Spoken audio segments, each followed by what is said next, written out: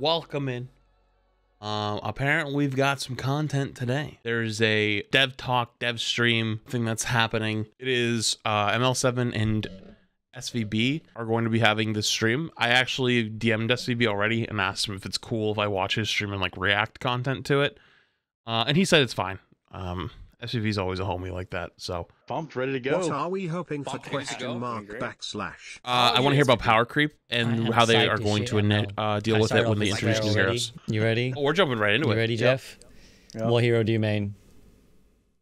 Yeah, this is like a pretty common question actually. I get asked. I feel like honestly, it's a little bit of a trap. I'm always a little worried about it. I probably shouldn't be, but the reality is, it's like when I'm playing, I'm usually playing like whatever I feel like maybe needs attention, or people are saying he's either overpowered or underpowered or whatever. Just trying to like kind of get a gauge of, if I agree with it or not, whatever. But when I'm not doing that, if I'm really just playing like, I just don't play, whatever I want to play this time, it's I play a lot of hit scan. I play like Widow, Soldier. We're getting there. We're getting there. We're getting there. Damn, it's game. What the hell? Don't be sprayed, Jeff. Although I do love Junkrat. I know. We said this yesterday. No. Junkrat, he's about as far as away from hit scan as possible. I know it's kind of opposite of what I just said, but I just have so much fun with him. He's kind of just chaos incarnate, and I don't know. I like it looks like you were in the Q&A. I don't stand back and spam the corridor. I go for like sort of the Mimi air shots and flying direct hits. All Junkrat players say that. Jeff, all Junkrat players say that, but then I randomly dive from across the map and they go like calculated, Skillful. Fair enough. My most played heroes are probably Zarya, Ana, Mei, Pharah, and Tracer. Wait, you said May. Okay, goodbye. that's a good hero pool. I respect that. That's a noble hero pool. There's Jeff over here with the Junkrat. Josh has got the noble hero pool.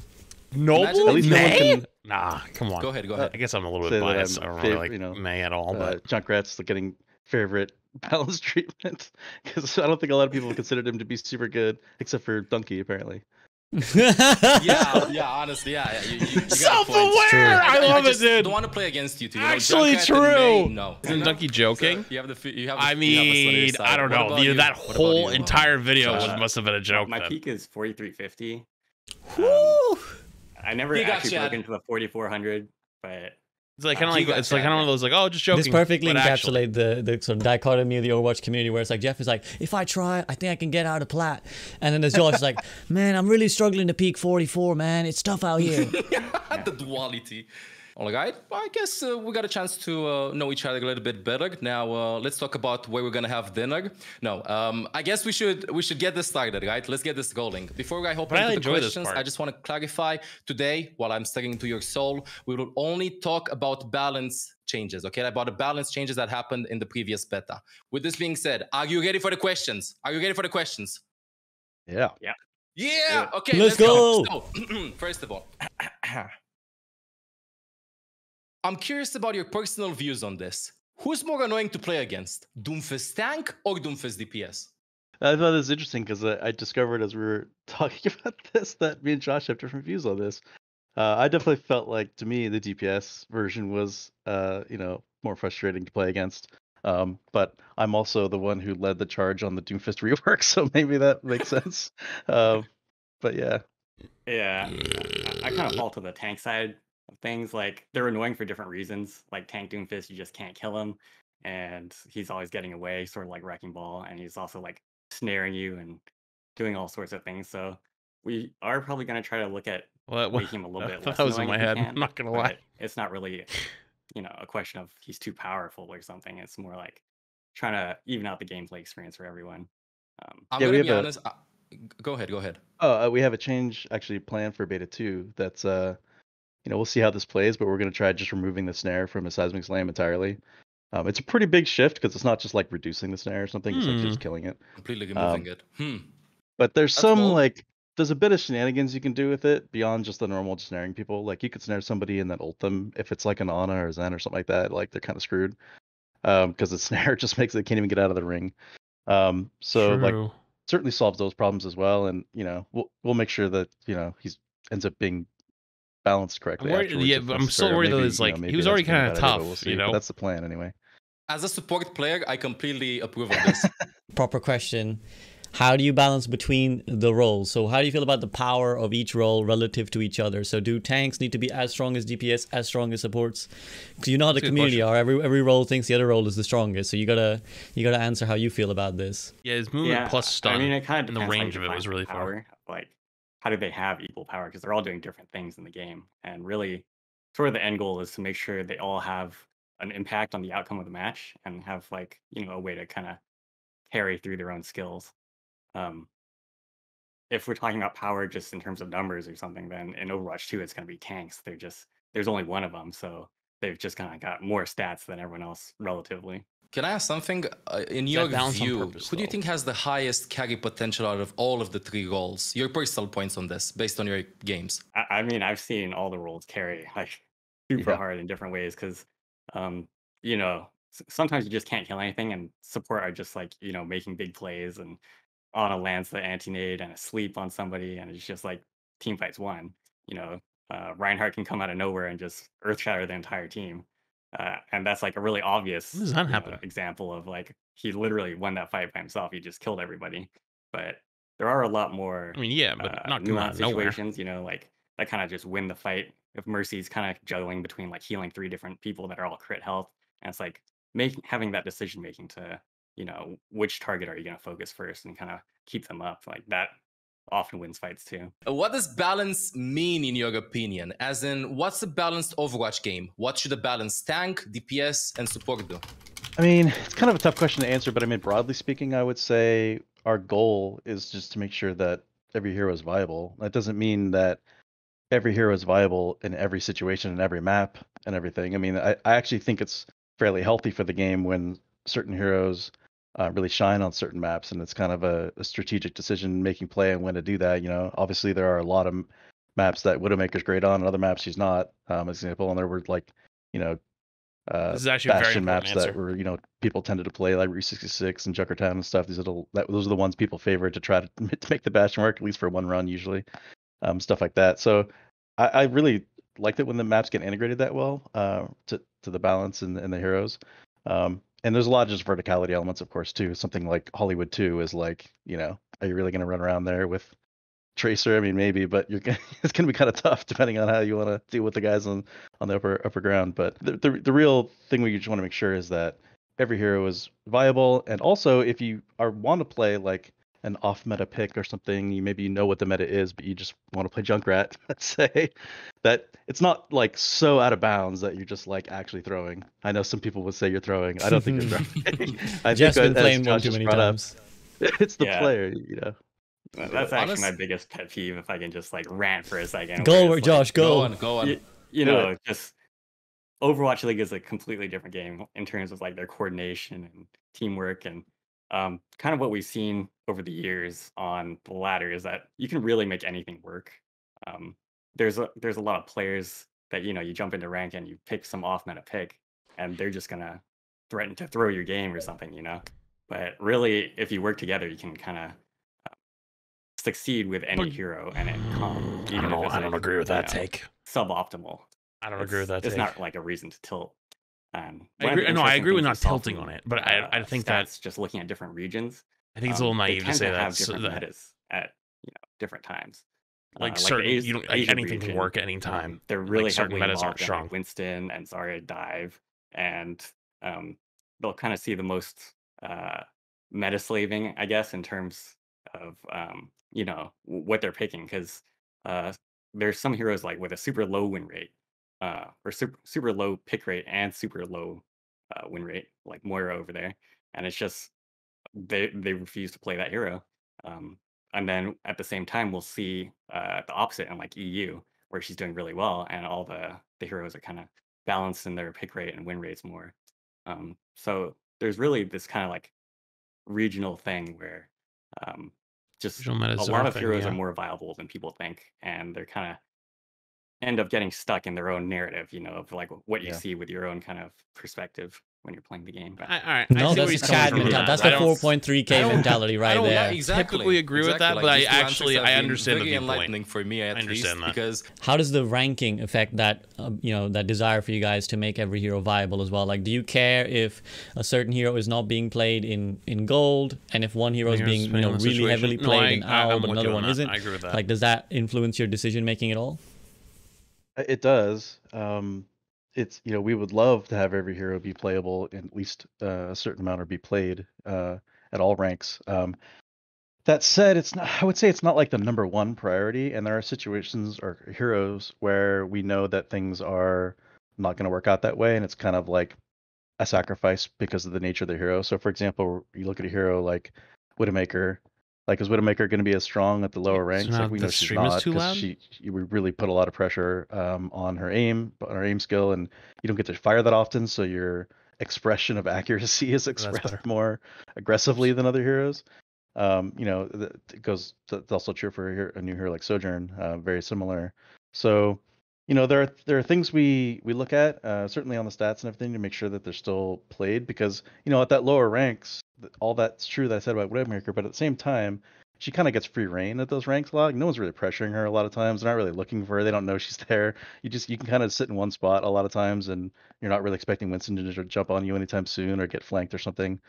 So there are like some defensive benefits at that rank too. So I don't say it completely balances out. Where like I said, there's some sort of concessions we're making sometimes for certain heroes who we know it's going to be. And and the reverse is true too. We've seen Bastion's obviously super strong at very low ranks, enough where that was maybe a little bit of a problem. We're looking at reworking him anyway, because it was just like really hard to balance it all at the higher ranks without completely eviscerating the low ranks.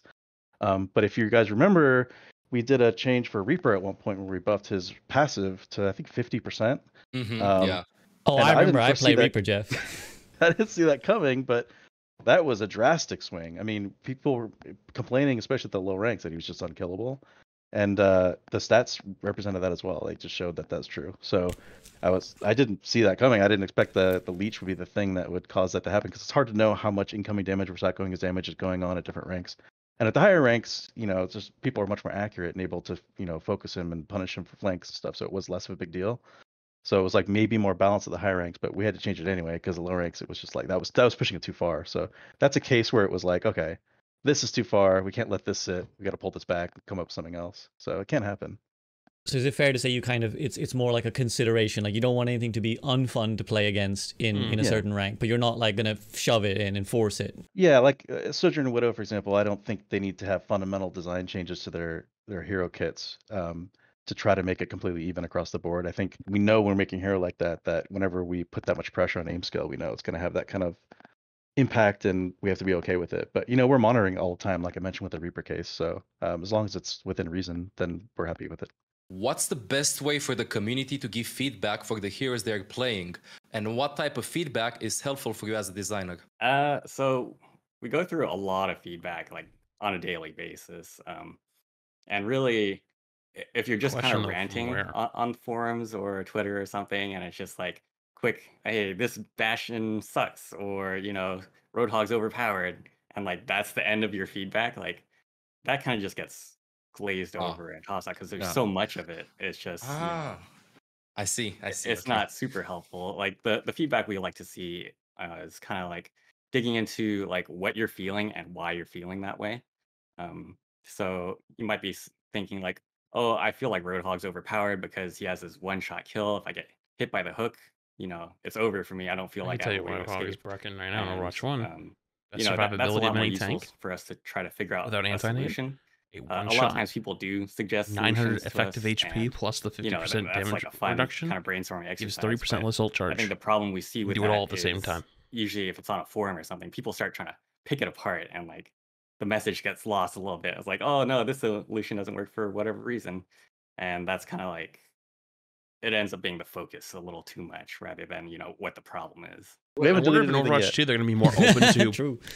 the hero breaks the game, like how Brig did not necessarily early on. Unfiltered emotion. That's how I'd summarize take it. Right? them out of competitive, like a therapist, like how Rainbow Six Siege did. I don't hate the emotion. It's not like we're like trying to say, there was a good defender shield operator. Like, gotcha. Usually the biggest problem I see is people turn the hyperbole up to 11, and it's just like it's so hard to you know, get a read on like the actual That's a game big state if problem. everything is like the biggest problem in the game. Yep. Yeah, I get 5 biggest problems every day in my chat. Like this I is hear the one that, thing that but is that's destroying because there's Overwatch all right these now, old is problems this that have gone character. on for so long Yep. that they've now I'm sure you guys compounded feel in it. people's Okay, mind well, that they're like the speaking biggest of problem in the world. overreactions, they allowed Mercy Super Jump, but they didn't allow Genji Ledge Dash.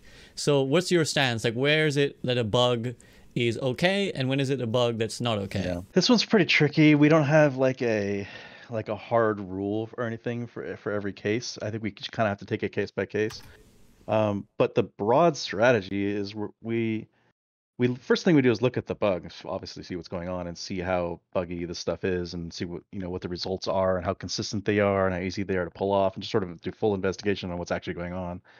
And then we have to decide if we want to integrate this into the hero or just fix the bugs. They can't do it anymore. And that's where it starts to get tricky. And realistically, we're trying to just put everything in that we can. I think it's something that players like generally, and often they're really kind of cool pieces of tech that we sort of enjoy seeing. And in some cases it's just like, well, it's hard because these are bugs, right? So it's like we can't just be like, let's just not touch this for all. I'll get into the Mercy case in a second of why we didn't for a while for that one, but generally we don't like to just not touch them because what if sometimes it puts you through the floor or something like that, right? Like these are unintended things, so they're a little bit scary to just leave in the game and just hope it works out and there's no other weird interactions or anything, especially in a complicated game like Overwatch. So we tend to want to try to fix them and then in many cases implement them sort of in a more real way that's safer, and we know that's not going to break the game in some horrible way. The Genji ledge dash, the first thing we noticed is it was sort of extreme how far you could go. Like you could launch like literally halfway across the map. Which was like, okay, well, no matter what, that can't be allowed to stay. Like we either need to reduce the effect of the bug somehow, although it's a bug, so that's not easy to do because we'd have to implement something first to be able to like nerf it. So then came up the question of Genji is like, should we implement this as like tech for him? And at least at the time, it was really like, do we really want Genji to have this much more mobility right now? Is this like what he needs and what he should have? And we sort of came away with that with no, he shouldn't have this. Like, I think it's a cool piece of tech. Like, it's interesting, but overall, the character, the end result's going to be we're going to have to nerf him somehow, right? If he ends up just being crazy, immediately what's going to happen is people are like, oh, Genji's super overpowered, he needs to be nerfed. So then what do? Do we like nerf his damage or something, or his ult charge rate or something? And like, is that fair? So, that's kind of, we have to think ahead. And that's where we're going to get to. So it's sort of like worth the sacrifice. I felt at the time. And then for the Mercy stuff, that bug's been interesting because it didn't really have any like I hate major that the logic scary sounds side so effects. sound on that. And it was, some people would agree with this, but it's fairly consistent to do once you know how to do it. Like it's a timing thing that's pretty tricky, but at least it didn't feel like sometimes when I do this, I like We fly didn't have a backwards good, to my spawn room. good or something end weird, 'cause result, again, but these the are bugs, I logic don't know what's makes gonna happen. sense. So once we That kind of makes- figure out I'm what's just going mad. on, we're like, I don't okay, know. we see why this is happening. This isn't like gonna cause any major issues. No one's gonna go through the floor with this one or anything crazy. So we can let this one sit. But we had tried in the past actually of different ways to implement that. Didn't come up with anything really reasonable. Gave it up for a little while. Started reinvestigating it, especially with Overwatch 2. And then with this latest Overwatch 2 beta push, we really were just at the point where let's just try things. That's kind of why at the end of the beta, it's like, if it felt like it was just kind of tossed into the beta, it was like that. That's the kind of iteration. Honestly, the community doesn't see that often. We spent a lot of time iterating on heroes, on just a design team, and we'll have ideas thrown up and discarded in a single day often. So coming up on that deadline of the beta, we're like, we know people just want to see more stuff, and we can kind of show our work a little bit here. And this probably isn't the solution, but it's kind of like the last week of beta. Let's just throw it in and see what people think, and it'll be kind of silly and kind of fun. But I don't think I expected that to like be the solution necessarily, but it was interesting to get feedback on it and see what people think. Obviously, it's a little overpowered and everything. I was just gonna say, was that generally your approach to the beta as well, where you were kind of like, we want to push the limits, like limit testing? I think we feel more open to putting things earlier on the beta than we usually are for live, especially being a beta and a limited window. That doesn't make sense. And Yeah, just trying to have it was the community hilariously broken. kind of be a little but more it involved with feedback and everything. Makes sense we're they doing. were trying So, stuff. yeah, and especially as it went on, that I feel like that was more our philosophy. And I think for this Mercy case, we have a new design we're gonna play with. I guess I can mention it here. We have a beta 2 thought. I Yes. don't know if this is the one either. So there's all kinds of control scheme issues with this, Yeah. but Okay. I feel like this one doesn't sound maybe as good on paper, so I'm a little worried to say it, but just try it and then get back to me. This Okay. one, the way it's currently working in beta 2 is you no longer have the crouch cancel to launch into the air. Instead, you basically you auto launch into the air if you reach your target all the way, so that you can cancel it still any way you want to. But if you don't do anything, you just hit the button and let it go, you'll launch into the air. So Wait, so it it super sounds a little jumps scary at yourself? first, but Like automatically? a lot of what we're struggling with her is the control issues, because Okay. crouch is already weird. Like, we chose crouch, and I think some people are like, why is this on crouch? But it's like, well, we're already using space to cancel for the normal kind of space fast cancel Mercy glide. plays itself now. So space would be the obvious button otherwise. Actually, not and we wrong. were trying all kinds of other things, and this kind of felt like, well, at least with this one, you still have space cancel and your normal GA kind of shift cancel, but in this case, it's kind of You can tell buttonless that's to why have they're it happen worried at the end about saying that out automatically. loud, because It's it possible sounds this doesn't like work. tough. I mean, this is but, what we're like, trying. it's still an and, idea. This is what the beta's for, so definitely get feedback on it. So we'll see. It's possible. I'm open to it. When you're in the middle of Let people chaos, try it. and I you think that's forget the to key. cancel in some way, and you launch in the air and didn't mean to, and you get sniped or something, you're gonna hate it. So we'll go back to the drawing board on it, but this is kind of just something we'd like to try and see how that feels. I feel like it's one of those changes that until you experience it, it's very hard to form an opinion. See how it actually feels in game. So I think I'm excited ML's to see right on how this it's one. Like, gonna feel. it's one of those you just gotta Speaking let it of, happen, and then we can feeling be and like, stuff, okay. How do you feel about? Wait, I gotta follow up on that. Okay. And this is the former Rhine main in me, and from a boy Flats listening somewhere. Why the B-Hop Shatter, man? Why'd you take it from us? Why'd you take this one little piece of joy we had? God, I don't even remember making that explicit change. Do you remember, Josh, if we made that explicitly? That might have just been the side effect. I gotta say something, okay? Wait, they just I got know rid a of lot it? people said- Oh, Jeff, I'm bad now. He doesn't remember nerfing boy. that. So is that something that's important to you guys? Like, do you still want heroes to be unique, or do you actually want hero overlap to start to come in now? I mean, I would say the goal is to have unique heroes. That's what we want. But we have a lot of other goals too. One of which is making sure the heroes are very understandable and simple but deep. I mean, that sounds like I feel like other designers that would ever be listening to that, it's like, well, obviously simple but deep. That's kind of like the goal for every game design ever. But it's a pretty big pillar for us. We a lot of our abilities, when you think of an ability like let me take an example, like May Wall. It's a pretty simple ability on paper where it's just, hey, I can create this wall, but Yeah. there's some details about it that add some extra depth to it that's sort of gives us more of that feel. So for example, like the flat top means you can stand on it and use it as a ledge and lift people up and things like that. And Yep. the fact that they're pillars instead of a single wall health means it interacts with how the enemies deal with it and how they kill it, and adds a little bit of depth on the on the other end. So the stuff like that is always a goal, to keep things understandable but still deep. So with that goal in mind, it can be tough to keep everything really unique, because one way to make everything unique is just to keep adding things to it, right? Like, it does this, and in this situation it does this, and like, it's different than this ability because when you're stunned it works this way, and all kinds of like craziness. And a lot of times when we're working on prototypes, we get in that state because we're iterating on something and we want to add a tweak or just change it this way, and then we look at it and we're kind of back up and look at it like, this thing's kind of crazy. Do we really want like, you look at the tooltip you have to write, we have those F1 simplified tooltips, and when those things start to become like a paragraph, we're like, okay, maybe we got to rethink this a little bit. Is this what we want to do? Too much. That's part of the core philosophy of the design of the game. So that sometimes is in conflict with the unique heroes, as I mentioned. So I'd say broadly speaking, yeah, we want everything to be unique and feel interesting, and that's still a goal even in cases where there's some overlap, hopefully. But yeah, sometimes it's I think as we keep expanding the roster, we'll see some cases it'll be a little more overlap, and I don't think we're super Yeah, that's fair. like But how do really you deal with worried the power about creep? it. That's the question. For example, I think with something we've talked about, this is not a leak of any kind or any kind of spoiler or anything, but we've sort of idly talked about in this philosophy sense of like, let's say we wanted to do another sniper. What would that even look like? Because a sniper role is pretty niche. When we made Widowmaker, it's like she's kind of the quintessential sniper with like a charging gun. You have to line your shots up and all this stuff. And here like Ash is pretty snipey, but it's not quite the same range and lethality of an actual sniper. So what could that look like to actually be different?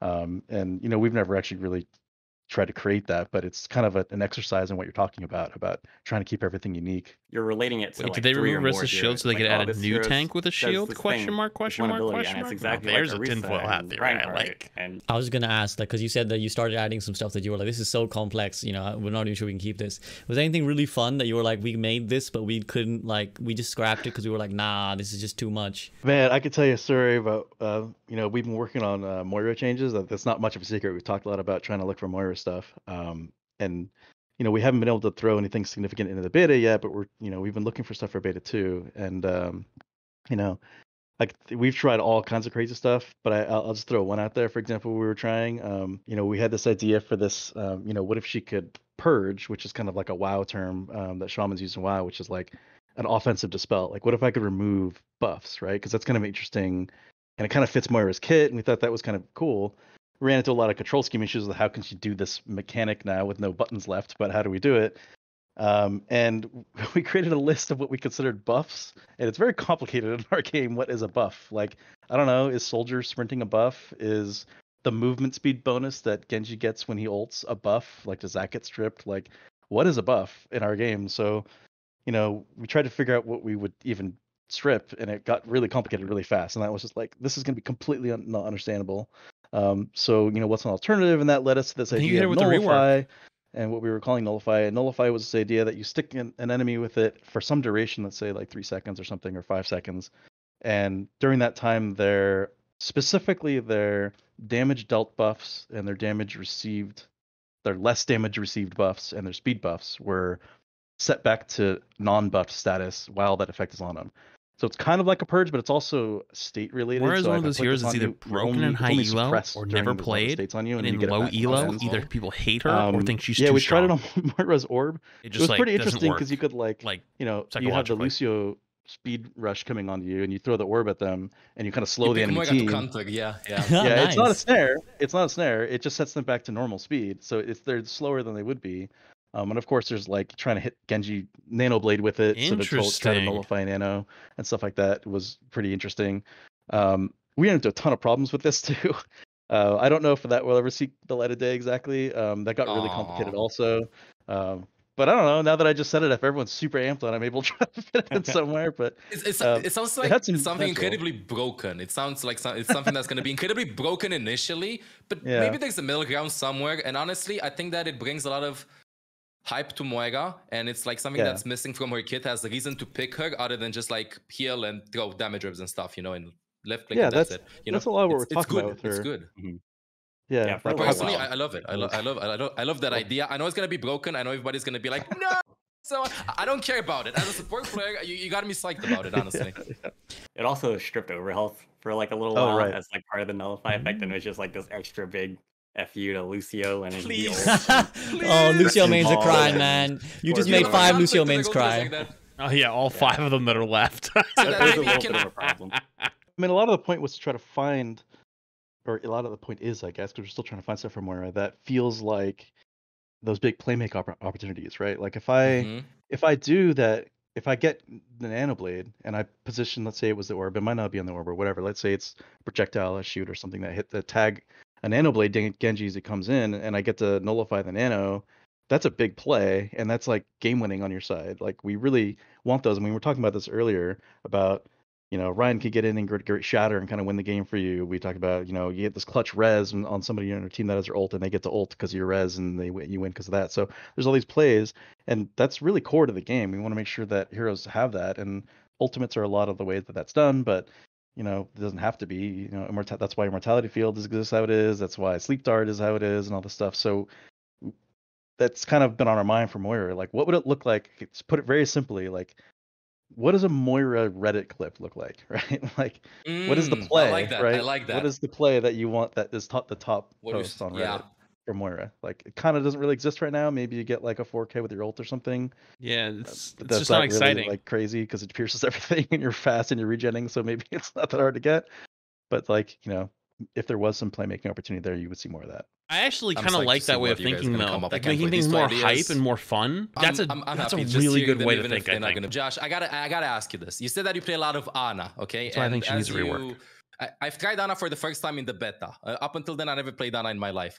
But I know that she had 12 bullets, and in the beta, she had 15 eventually. How does magazine size and reload speed affect hero balance? Why 15 bullets? Why increase the magazine size? You know, magazine size is kind of like a feel bigger like deal ML for knows some the answer to heroes more that. than others. In Ana's case, you know, you're kind of choosing between shooting enemies and shooting allies, and you know, we usually limit the firing duration by changing the clip and your firing rate. But in Ana's case, we had to nerf the Bionade. So in order to give her back a little power, um, one of the easiest avenues for that is just like extending how long she can go before she has to reload, and like how much healing she can do with that one clip. Um, and it's kind of like we picked that aspect because rather than changing her healing numbers or her damage numbers, because we kind of want those to be in sync. She does 70 for each, um, and doing something like just giving her raw health, like we did for So, Zenyatta. That's one of the biggest changes you can make. so it was kind of like compensation for the nade nerf. That's what you had in mind. Yeah, yeah. It's like a little something, to make sure she doesn't drop in her win rate all that much, and Then hopefully it helps a little. I see. I'm afraid that Ana's probably gonna get really nerfed considering how strong she is in Overwatch 2. So please don't nerf Ana. Oh, Jeff already nodded. It's over. Ana's one of Yeah. the most popular heroes, so Yeah. it's You just nerfed her pretty a hard little to bit nerf. already. Yeah, And it's going out I was back gonna say to the the nade glue is- factory. it's really strong. It's always been insane. We're taking grandma out back. Honestly, what if you miss the nade? I don't know. Get good.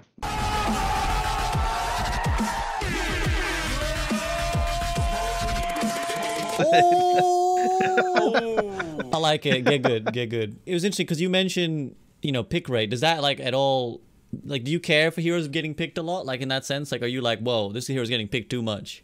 We know certain heroes are the favorites. In fact, it's kind of interesting stat. I don't think we shared this one. I'm not sure, but we were looking at stats like just after a season, like a comp season, and when it's like people are playing, I don't know, let's say they're playing quick play for a minute when we have a large off season. In the past, we had a pretty large off season actually, but we would look at the stats in the off season and like just see the pick rate change, and it especially when you hear like Ana is not meta at the time, and you just see like the pick rate just spike because it's like, oh, we get to play whatever we want now.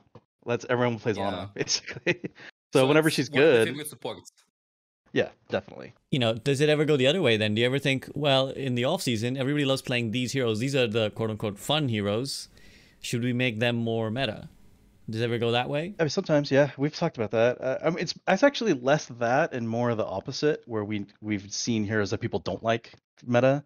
Like Torb was a big one. When Torb got his passive buff to be huge, at that point we're like, man, Torb's never been meta. Like, let's just buff him up a bunch and just let him get played, and then we'll nerf him if he gets like really crazy. And then I still stand by. I don't think he was like absurdly overpowered. I think he was very playable, and he was probably going to be in the meta. And people just rebelled instantly. It was like, you cannot do this. The game is broken. The game is horrible. So it was like, all right, well, okay, that's not going to happen. Then let's just nerf that back down. It was kind of an uproar, and it was like at that point we're like, we don't think he's super overpowered, but clearly people don't really want the Bastion meta to exist. So that's sort of No. why it's like, that's why he's like, he needs a rework. I mean, if we can't ever buff him because people don't want to play against him or play him, he just needs a rework because that kind of ties our hands, right? So this is like what you take into consideration also with like reworks and stuff. Like if people don't view their kits as fun, or they're not having fun playing against them, then that's when you think about reworking that hero. So this explains the Doomfist rework. Okay, I got it now. You mentioned as well, Josh, actually, that, potentially adding HP or taking away HP is like something you think about. At what point do you think about that? Because obviously it's a big decision, right? Like to change someone's HP. So at what point do you go, okay, HP, let's tweak it? It's usually if we need to make like a big swing in like their win rate, like they're doing really poorly, or it's like one of the most powerful avenues we have for buffing a hero is actually changing their health pool, just because it affects so many breakpoints and things like that. But we generally try to reserve it for like close range heroes or heroes without mobility, and if there's other ways to clearly buff them that are easy, like that's usually the better way to go rather than changing HP, because it is such a big swing. And we also want to avoid the situation where we're just doing this power creep of like inflating everybody's health pools and like increasing the time to kill by a whole lot.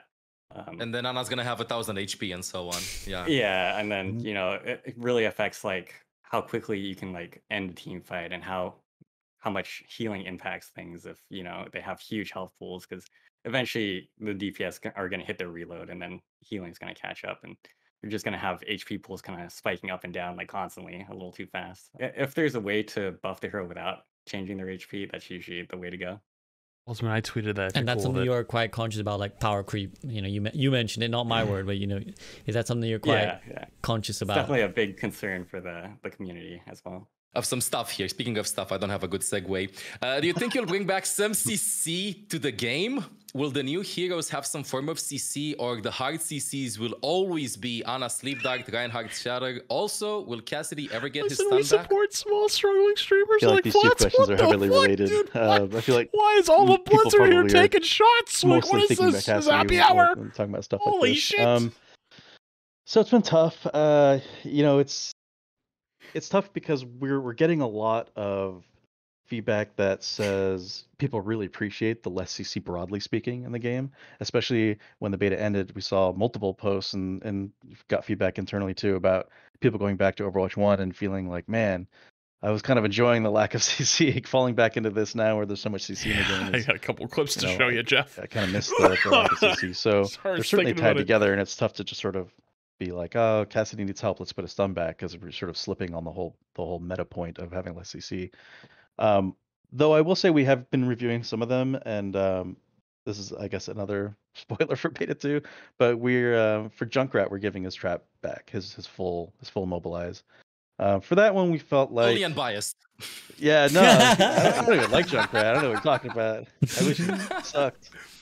No, he I think we felt like it was a little more on the fair side of the CCs. You can kill it, you can see it. Well, hopefully you can see it and kill it. And also, it doesn't completely stun you. You can still shoot, and you can still use some of your abilities to escape. And it was a little hard to tune that ability in the way that it was, where it was like this big slow, and still feel like it was impactful for him to throw and stuff like that. So for him, like giving that back, but we're still trying to hold the line on the rest of the changes for now. And I sort of hear the feedback on Cassidy. I get it. I understand it. I know that like I actually think Cassidy's pretty good. We've gotten the feedback, I should say, that he doesn't feel as effective as like this counter flanker and stuff anymore. We were hoping that the sticky nade would accomplish a lot of that same threat, his sort of close range threat zone that he could control space a little bit. Obviously, it's not quite as powerful in some situations, although it is a little more powerful in other situations. But I don't know that he's like has a huge problem necessarily, but that certainly is a change for him, and we'll monitor it. I'm a little worried for all the reasons I mentioned before about actually just returning his stun to him, because it's one of the major stuns in the game. Yeah. I actually think keeping it out is the best call. That's my opinion. Something we did to try to help with the flanking situation, as well as giving. I think his sticking is insanely powerful. We nerfed Tracer's damage quite a bit, and for the history of the game, I don't think we've ever nerfed her damage that I can remember. Yeah. So I think she just had some ult changes a long time ago, but she's been pretty stable. So goes to show that like we're kind of pretty aware that like her lack of counters, or her lack of a counter. What if we turned stun but took fan the hammer, or at least reduced counter, because I still think is the bad pretty part. decent against her. As certainly increased her power, so we've reduced her a little bit. Think of it this way: and I'd love to try to get Ryan, the game and you that get state antied, right? You get antied. reasonable You're across the 150 board HP. You're jumping back with shield. You're trying to wait because out the another problem timer, right? with the stuns, Cass walks up, we had throws his flashbang over the top. Boom! Just you're just dead. Like doesn't matter anymore. Wrecking Ball, the outplay is you basically have sort to of shield like we're flick it. You have to flick up or flick down. They have these hard counters. I think it's healthier for the game if the counters aren't that hard and that required, especially for on the newer player side, because they just don't know that, and it's just like Doomfist just gets to ruin their day and they have no idea what to do. So it's like you don't want a hard stop, like you want to play the game and you don't want to be like stopped instantly. There's a stun, you can't do your play, I guess. Yeah. I mean, it's not fun for Doomfist, and it's not fun for the person who doesn't want to play Cassidy to stop Doomfist, right? So it's healthier for the game if it doesn't require that on either side. Will the new heroes have some form of CC? We're trying to not do that. No, basically. I thought Cassidy felt good. I thought he was strong. If we do add anything. Tanks? So you think that stance should belong to tanks, not support? Yeah, I don't play support. Absolutely. Okay, so tanks should have like the tools to deny engages and so on. DPS should have the tools to like get kills and so on. Then Supports, I guess, try to stay alive and heal. What's the view of it of this?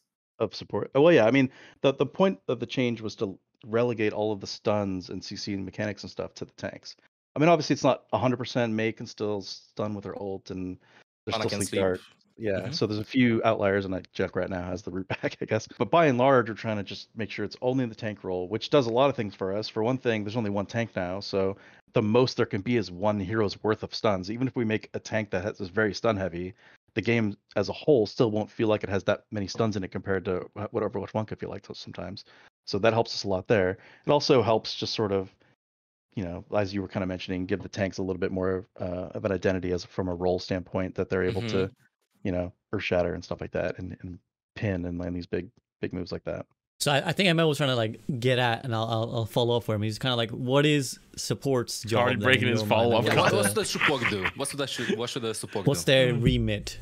I don't know if it's like that bucketed so easily that there's like the thing that supports do. I mean, as we were talking about before, we want the heroes to be unique. I mean, supports can do a lot of playmaking opportunities. Supports have a lot of See that lag ults right there? and things that affect That was the their backup team. program kicking in. Again, none of these are hard rules. There's things that break this. I mean, like, Widowmaker's ultimate kind of affects your team. It's kind of like a buff for your team. It's not like an enemy targeted thing, even though it kind of is. Stuff like that. So it's not a hard rule.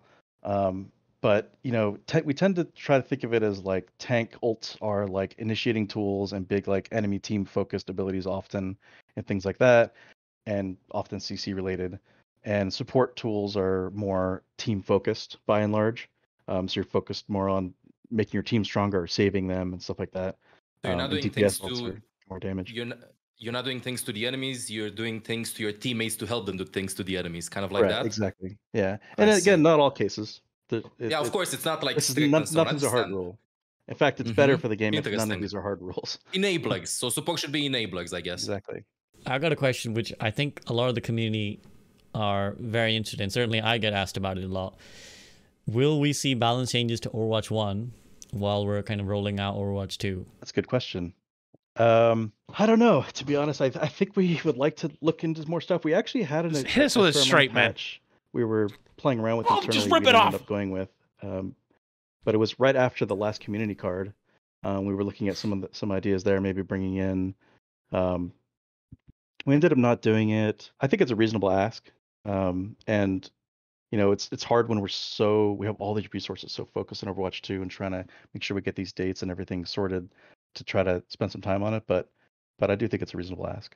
Yeah. So I don't want to commit to anything, but yeah, no commitment. But I really would like to do. Just hear me out. balance patch for Ready? Overwatch 1. The Throw timing it of back to is old kinda tricky Overwatch. 'cause Just it's like, hard you don't wanna nerf. take away too much Sigma, from the beta as Orisa, well whenever that Hog. drops, and then Hard buff. Ana, if you Ryan, want to make bigger Diva. changes, Actually, you Diva. need Maybe Diva doesn't need it. resources from, like, Zarya other definitely does. game development Winston, disciplines, you need animation and just VFX, hard they're all not force hyper-focused on dive it / right now. rush metas. So The maybe, like, a OG big 2 team metas. pass would be Just super cool. Or, force it. No one will something kind care. of a little more experimental than we usually Send do, it off but on a good note. we don't want it to get too arcadey or like a circus or something, because it is still like a live service. I mean, there's also kind of the question of like, do these changes that we make to the live game also roll into Overwatch 2? No, just Are we only like picking and decouple choosing it. those changes that Just can boom, just be compatible that way? buff or the do we shit do out of something crazy some with of the older Orisa stuff. because she's changing, Nerf some of the newer stuff that people so are much tired of energy, playing. She's getting a whole rework. Send it. Just chaos. But Chaos. I mean, it'd be definitely cool to do something. Chaos. That's very interesting. A lot of Understandable. considerations that Yeah. I don't think we always think about. Yeah, we don't think about it, but we Buff definitely Mercy. appreciate the Buff answer. Lucio. Honestly, and I appreciate the Buff transparency with this. I bet like it's Winston, really hard to say Zarya, Ryan. stuff like this. And honestly, speaking of Genji. transparency, just wanted to say a big shout out to like who So, had the idea maybe of posting Soldier? the stats And actually, with the Soldier Zen actually stats probably that fine. increased his win rate and so on. I absolutely loved it. I think a lot of people loved it as well. Like that type of transparency is just through the charts. It's amazing, honestly. It's really And nice for to being see here like, as well. and for being here as well. Yes, for being here as well. Speaking of which, I'm gonna keep you one more question. Is that okay? Mhm. Sure. Okay, last question. Last question. What's the biggest change that 5 vs 5 brought to your hero balance philosophy? You want to go first, Josh?